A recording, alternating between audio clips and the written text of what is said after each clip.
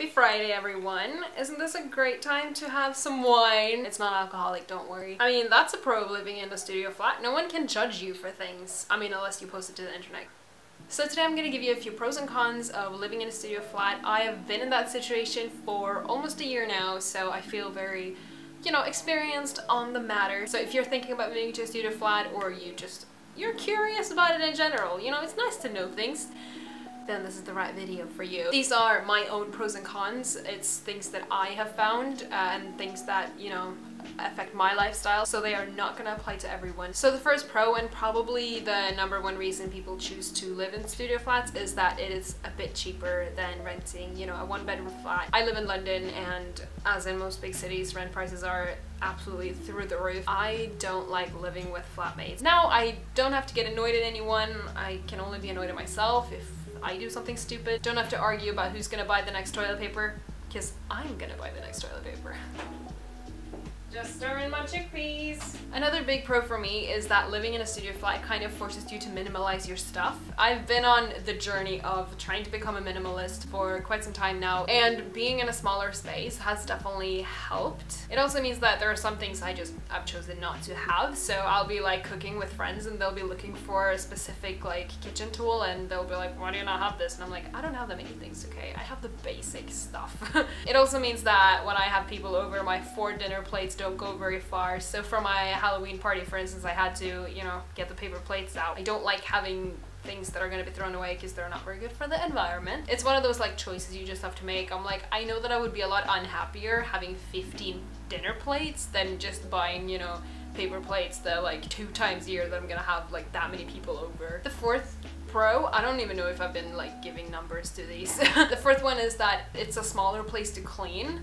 Because you don't have a whole, flat to clean, so it takes less time and you don't have to, spend 6 hours on your Sunday cleaning your place. It's not that big, you have your kitchen section and your bedroom / living space, and then it's your bathroom. It doesn't take that long. Over to the cons. Need some wine for this. Just kidding. I like making these jokes, but probably not that funny. The first one is probably a pretty common con to have for this, and it's that you're making food in your bedroom. So I am super consistent with, opening the windows or using the fan and stuff if I'm making food, because I don't want my space to smell like food for, the next 3 hours. Luckily, I don't make a lot of super smelly food, but if I'm making eggs or fish or something, I'm like, this window is staying open. The second con is that it becomes harder to have people sleep over, especially for me that I live in such a big city and people like to come to London, even if it's someone who doesn't come to necessarily visit me. It's nice to be able to, just host people and have people crash and stuff like that. So it's annoying that that's not an option really. When you have a studio flat with 1 bed, no couch, no. Good friends that don't mind sharing a bed with me can stay over. Partner, of course. Other than that, it's just gonna be awkward to have people sleep over. Also, only having 1 room means that people see everything, all of your, space, all of your things. Usually you would have people over in the living room, and then your bedroom would be kind of your private space that, people don't see. Now, nope. This whole space is for everyone. Everyone's gonna come in here, everyone's gonna see everything. This next one is such a Norwegian thing. It's probably not gonna bother most people, but for me it's just awful. I've mentioned this in a few of my videos before, but in Norway we don't wear shoes indoors. You don't walk inside with shoes on. If you came to a Norwegian person's house in Norway and you did that, they would literally look at you like you had 3 heads. It's considered incredibly rude. It's probably one of the rudest things you could do, honestly, and people do it all the time here, and I always look like this crazy angry grandma because I'm like, shoes! But people are literally stepping into my bedroom with shoes on. Luckily for me though, once people come here enough, they'll learn and they'll just start taking their shoes off. My friend Reese, at this point he just takes his shoes off on my doormat, outside of my flat, because he knows, and I just appreciate these things, This isn't a big con. I was just looking for a 4th one so I could, have even numbers, because I can't have 4 pros and 3 cons. That's terrible. You can't do that, no. Ugh. You have to be consistent with your routine. The second you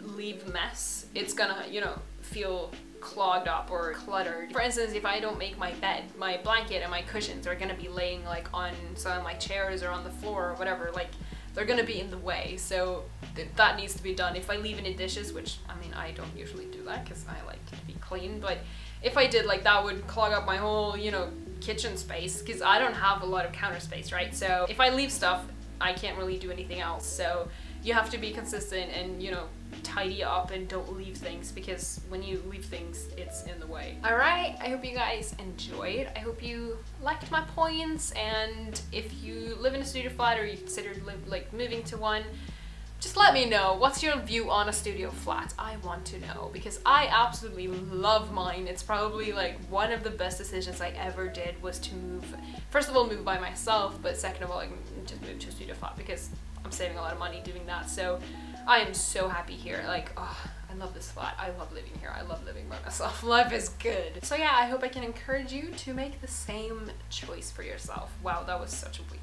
Am I drunk? Is there alcohol in here? Just kidding. I don't drink, so I probably have zero tolerance, so I'm pretty sure we would be able to tell if I was actually drunk. But yeah, thanks for watching, and please leave me a thumbs up if you enjoyed the video, and I shall see you next Friday. Keep with the good vibes. Bye!